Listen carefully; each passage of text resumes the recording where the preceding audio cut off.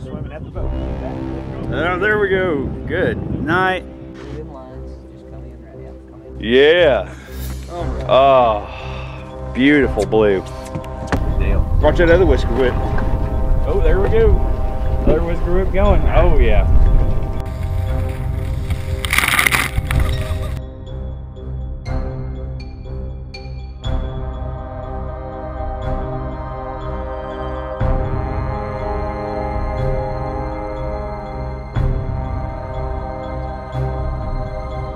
Hey guys, this is James Tucker with Operation Catfish and Catfish 254 Fish Haulers Guide Service. Just going to give y'all a quick rigging on how we're drifting today. First off, we're using 65-pound test braided line. We're using this braided line because it has zero stretch. It's real good for if you get hung up, you don't turn your whole boat around trying to break it off. You can just pop it loose. All right, we got our braid. We're going to use 50-pound leader material. This leader slightly weaker than your braided main line, so that if you do, like I said, if you do get hung up, you can break that loose and you don't lose your weight setup. We're going to be using 2-ounce drifting sinkers. These are 8 1/4-ounce sinkers up on this set of like 15-pound line. Drifting weight gets hung up, you can break it off. We're going to be using 6/0 hooks, circle hooks. You're going to use circle hooks because it makes it easier to hook up with your fish. Less moving parts, you know, you're just actually pulling the hook into the fish anyways. It'll work great. We use high quality swivels. These are size number 3 crane swivels. They are rated for way higher capacity than either of our lines, so that's that. We're also going to be using 2-inch comb-all floats. These are really good because they're not slotted, which is kind of a pain in the butt when you're trying to add floats to your line, but they don't bust off when you get a little snag and you got to pop your line. All right, first off, we're going to take our leader. We're going to get about a 3-foot section. For me, that's about that long. That's give or take 3 foot. You don't got to get real precise with this. You could make your leader longer, shorter, depending on how you feel that day, really. All right. We're going to tie the simple snell. It works really good for this. Take it and tie your hook. Stick your line through the eyelet, pinch it on the back, wrap it 1, 2, 3, 4, 5, 6, 7 times. Take the other end of your leader and you stick it from the back to the front, and your snell knot's tied.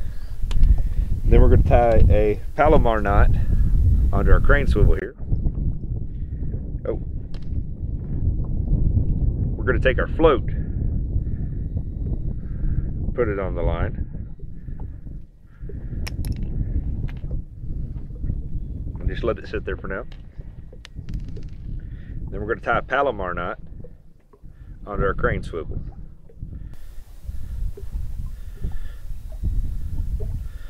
The swivel is probably the most overlooked part of your rigging. You know, most folks just buy whatever's cheapest there at Walmart or Academy or whatever sporting goods store you go to. But it's an essential part. It's where your main line's connected to your leader. You need to have a good swivel. And swivels are cheap. One of the cheaper parts of your rigs, but like I said, a lot of folks just use whatever's cheapest. I always go with something weight rated. All right. And then we're going to take our main line right here, this braid. We're going to run our sinkers onto there. And we're going to tie another Palomar knot. We're going to tie this around the entire rig, just like so. I like a Palomar knot with my braid. It's a good solid knot, very easy to tie.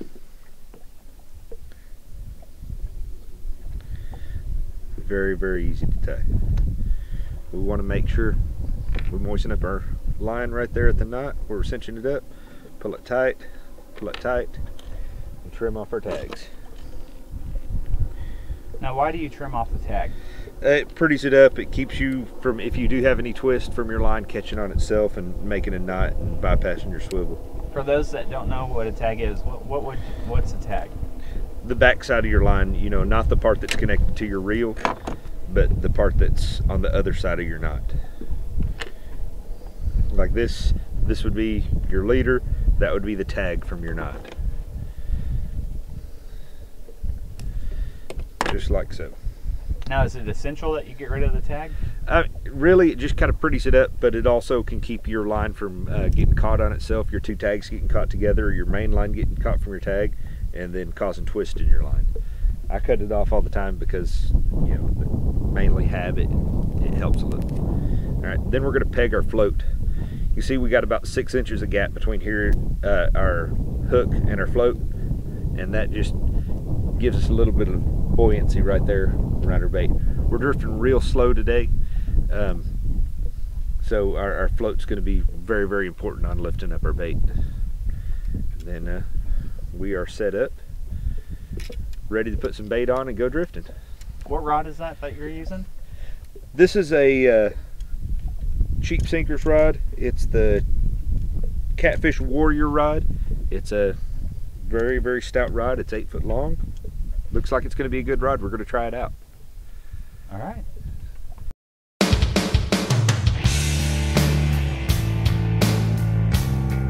Thanks for watching, and join our community at OperationCatfish.com.